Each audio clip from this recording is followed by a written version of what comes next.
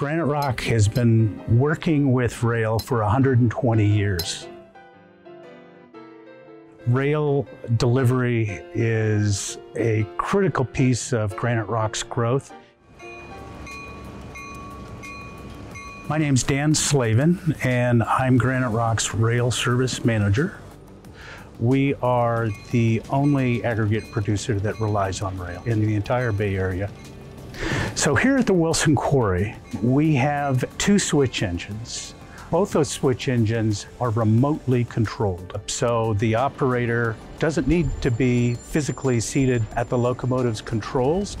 He has a remote panel, so the operator can move 30, 40 cars at a time and more safely and efficiently move the cars at the quarry.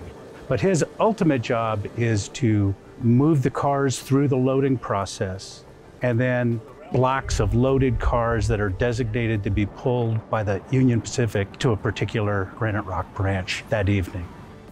Just about all of our shipments now are moving Wilson Quarry granite, and that's the granite that goes into ready-mix concrete and hot-mix asphalt. We have a rail distribution site at Capitol in South San Jose.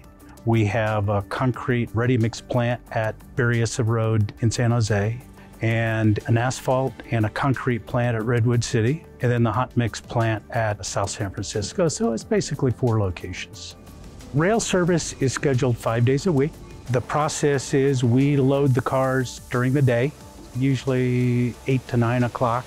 UP crews will pick up the rail cars that we've built and set out on holding tracks, and then they'll move them north to one of those 4 branches.